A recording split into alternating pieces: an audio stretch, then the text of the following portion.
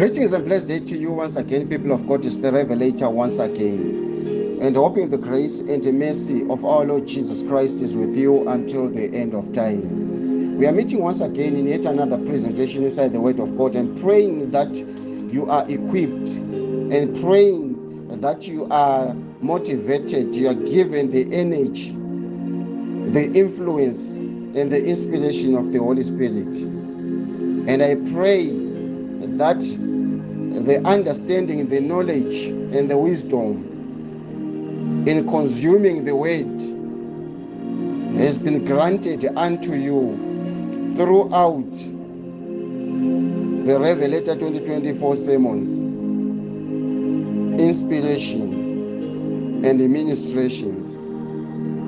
Today, I want to talk about the 7 seals of the book of life. I want to talk about the 7 seals that wrap up the book of life. There is a book of life with the 7 seals, and that book of life, it contains the knowledge, the wisdom, and the secrets of not only the heavens of God, not only the realms of God, not only the earth, but even also the underworld, meaning everything under the sea, under the world, and in the highest places of the firmament, up until you reach the highest Mount Congregation, where you find the throne of God. There are secrets and mysterious insights that were unleashed or unlocked by each and every seal inside the book of life. And each and every seal, it unlocked a dimension of certain mysterious secrets that are accommodating or affiliated to the knowledge and the wisdom that is profound. And that knowledge that is profound has been sealed by the knowledge of the Holy Spirit. That knowledge and wisdom, those secrets, are only known and understood by those who not only love God, but have been given the spirit of revelation. But there is he that is called the Lion of Judah, the Son of Man, the Lamb that was slain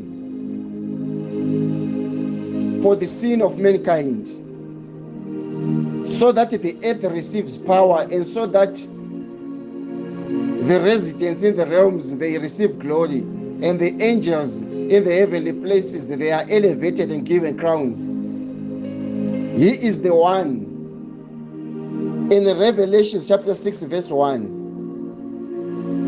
who was given the authority to open all these 7 seals. So we're going to be reading in the book of Revelation chapter 6 verse 1, and it reads, "And I saw when the Lamb opened one of the seals, and I heard as it were the noise of thunder, one of the 4 beasts saying, 'Come and see.'" Meaning that the Son of Man, the Lamb who was slain, opened one of the seals. And immediately, what was witnessed in this book was not just writings, but events that were unfolding. But as they were unfolding, they were manifesting, or these were visuals that were being seen in a book, a book that could project visuals. In the same way, a projector can create a screen and you start watching visuals on the wall. In the same way, you watch visuals on your mobile phone or on your plasma. But this was a book that was opened, and there were visuals, and I saw and behold a white horse, and he that sat on him had a bow and a crown, and was given unto him, and he went forth conquering and to conquer. Meaning that the first seal is representing the dimension of the sons of God, the dimension of the kingdom of light, the dimension of the guardian of light, the prince of light that has been set up here on earth to administer peace unto the world. And when he had opened the second seal, I heard the second beast saying, "Come and see." And there went out another horse that was red, and power was given unto him that sat on that horse to take peace from the earth. The second seal is unleashing the second rider of the horse and the horse thereof. And the second horse and the rider thereof are representing the rider, the prince of darkness, who opposes the agenda of the prince of light. And this one was sent with an agenda or with a mission to oppose the first mission that had been set up for the first horse. The first horse, which is represented by the first seal, has been sent to administer peace, to preach peace, to create peace, sanity, and all manner of packages that are affiliated to peace, which is opposite the violence, the mayhem, the chaos, the destruction, the killings that the second rider of the horse, of the red horse, was set up for. And he was given a sword, the second rider of the red horse. And as he was given a sword, he was given power to kill, so that they kill one another. And when he had opened the third seal, I heard the beast saying, "Come and see again." And I beheld, and lo, a black horse, and he that sat on him had a pair of balances in his hand. The third seal is a black horse, representing again the kingdom of darkness. Why? Because the agenda of the black horse and the rider of the third horse, their mission is not to sustain humanity. His mission, why? Because he also represents the kingdom of darkness. His mission is to destroy this world with hunger and poverty. And you know that when the nation is impoverished, the nation falls into sin. When humanity is poverty stricken, when humanity walks in moments of nakedness, all the chaos that you can ever imagine under the sun, it is being caused by poverty. Now, the black horse was set up and assigned with a pair of balances in his hand. And I heard a voice in the midst of the four beasts saying, "A measure of wheat for a penny, and 3 measures of barley for a penny. And see that you do not hate the oil and the wine." The oil and the wine representing those that are anointed and those that have been saved by his blood. The wine representing the blood, and the oil represented the anointing of those that have been anointed. And when he opened the fourth seal, I heard the voice of the fourth beast saying, "Come and see." The fourth seal, representing the images, the visuals of the events that were unlocked by the Lamb in the fourth seal.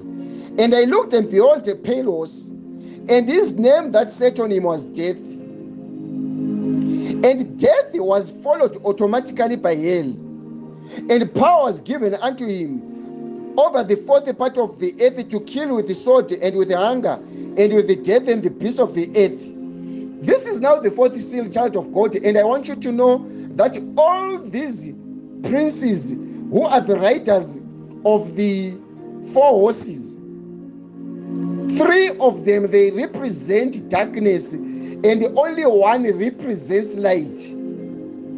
What it means is that the rider of the first horse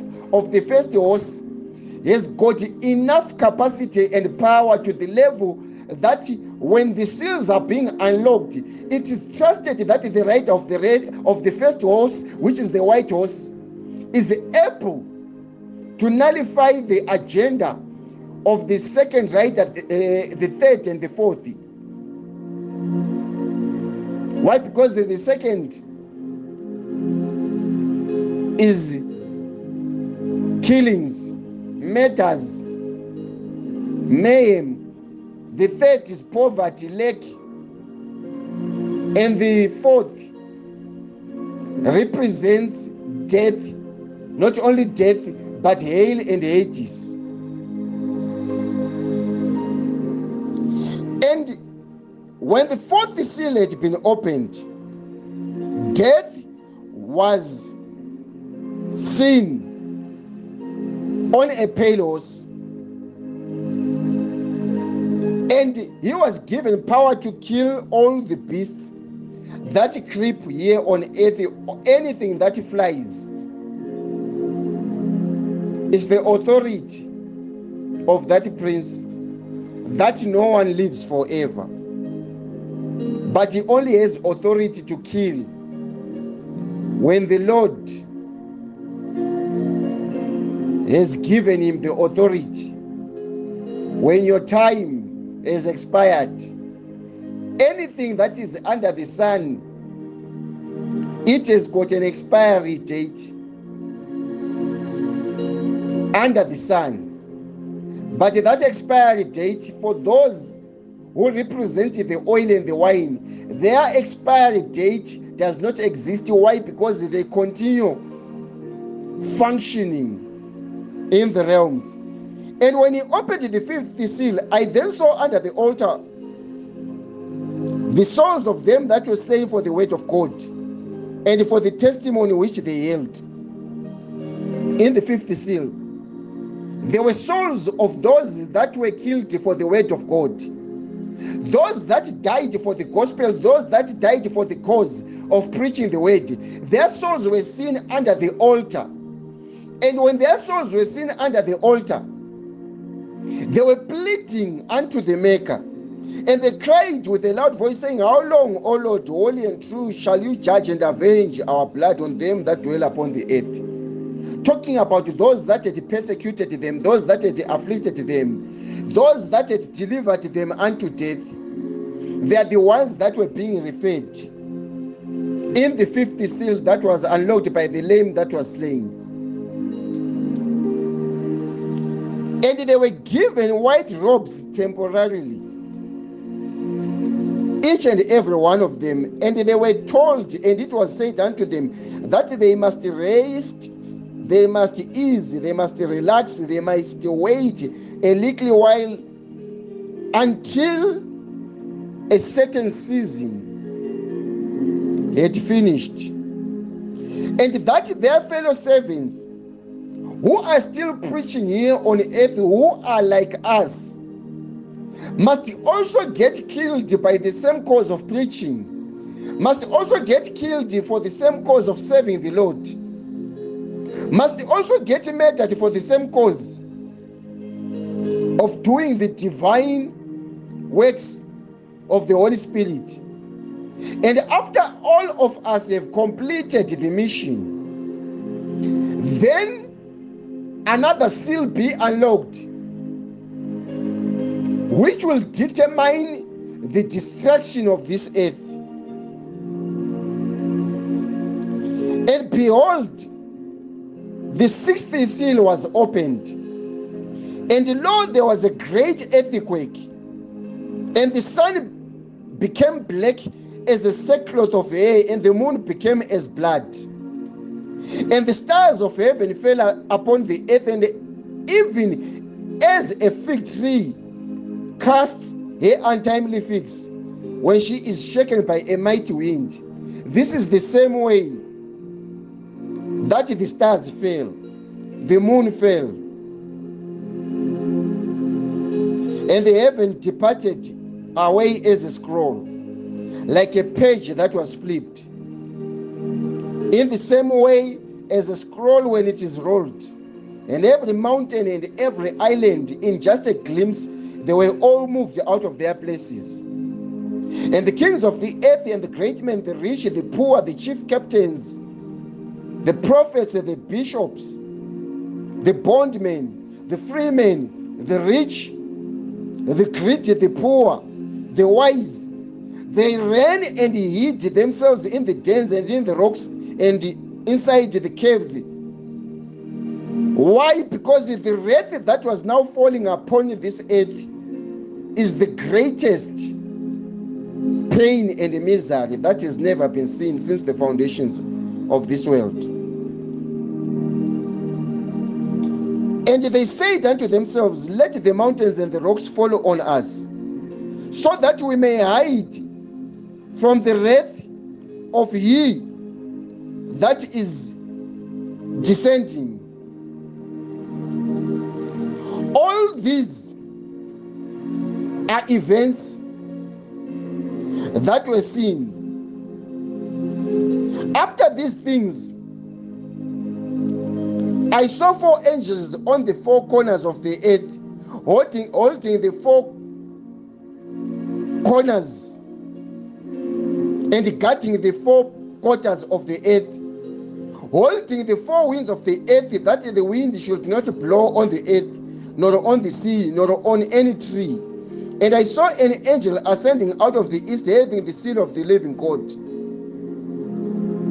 This angel that was seen, it had the seal of the living God. And this dimension now represented the seventh seal. Why? Because the seventh seal is representing the moment, the final moment of purging. Right now, the gospel is being preached, and many are not concerned. When we preach and they don't repent, they actually give us an ignorant ear. They don't heed unto us.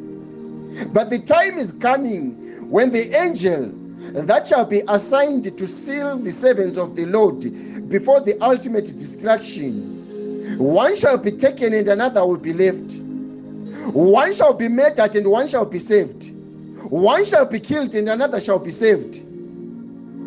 One shall be destroyed and another shall be saved. One shall be spared and another shall be terminated. That will be the scenario. And those that represent the kingdom of our Lord Jesus Christ shall be sealed on their foreheads. And those whose names are written in the book of life, in the seventh seal, they shall be counted and numbered according to the number that has been specified by the requirements of the seventh seal contents. Child of God, I've presented the contents of the seven seals inside the book of life, and I'm praying that we are in the last days. We are in the last moments. Each seal that was unlocked by the Lamb that was slain is evidently manifesting day by day. Each angel that represents the seven plagues is being unleashed in every season, in every minute, in every hour. And it is the duty for you to belong to one of the seven churches. so that you shall be chosen amongst the 12 tribes that shall be sealed. I pray that you repent today, so that the seal of the living God shall be found on your forehead, and that no mark of the beast shall be found at the back of your neck or on your forehead, and that the grace of our Lord Jesus Christ shall locate you. I pray for you in the name of Jesus.